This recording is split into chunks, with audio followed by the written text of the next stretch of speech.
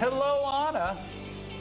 Good morning. Good morning, Pat. I'm at Dunbar High School checking out their aviation club, which is not just a club that kids come after school to learn all about planes.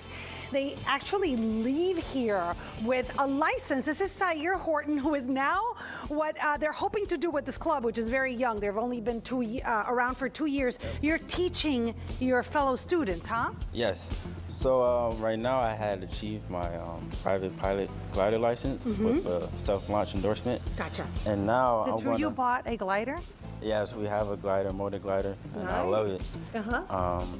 So You got the license, and then what are you're becoming an instructor for the kids? So I get to teach them the knowledge that I have, and basically it's just going to keep, And that's kind of how the club is going to work, where it's a student-driven club.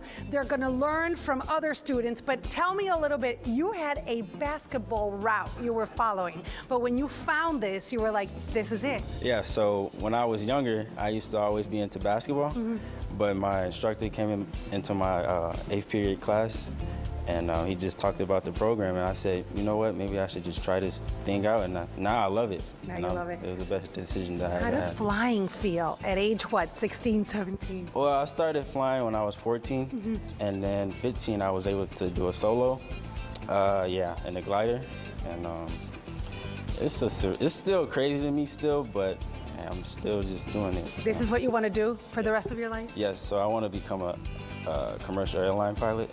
Yeah.